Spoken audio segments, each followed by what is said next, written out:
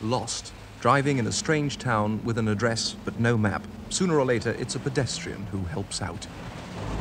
Straight round the corner and up the road on the other side of this one. But pedestrians naturally think in terms of walking. All too often, the driver meets a wall of signs, forcing him to go in quite the wrong direction. So, ask again. I've heard of it, but I couldn't tell you how to get there.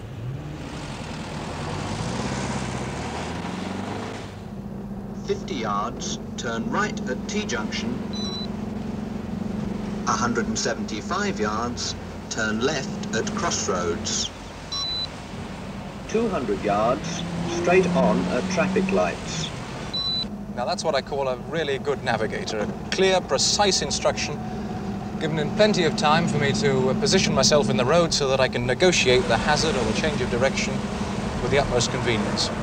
Yet here I am, completely alone in the car, and at the same time in the very best of hands.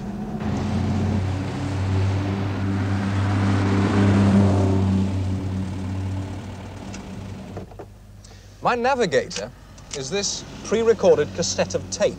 On it are all the instructions I need to find my way around this route, and if I ever use a different route, I simply use a different cassette.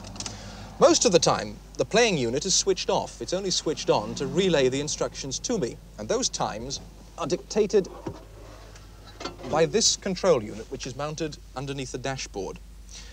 On the end of each instruction is recorded a bleep, and it's the precise length of this bleep which tells the control unit how far the car has to travel before the next instructions are due. The cassette player is connected to the control unit here. Here, the control unit is connected to the car milometer, and as my road wheels rotate, taking me forward, this wheel on the control unit rotates. Now, its revs are counted, and when that count corresponds with the information stored here from the bleep at the end of the last instruction, the next instruction is given. Now, this unit will work with any make of car. All it needs to know to make sure it keeps me on the right road is the size of tyre that I'm using, and I can give it that information by clipping in the appropriate circuit board. Right, let's put the unit back together and give it another spin.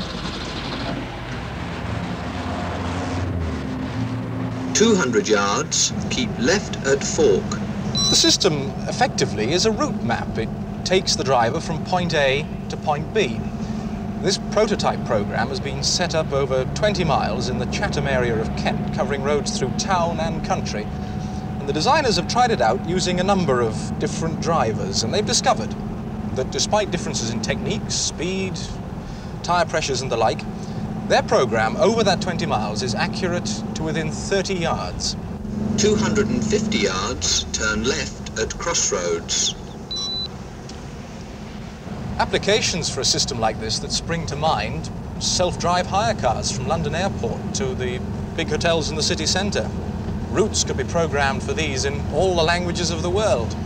Bus drivers could be trained on new routes with the utmost convenience.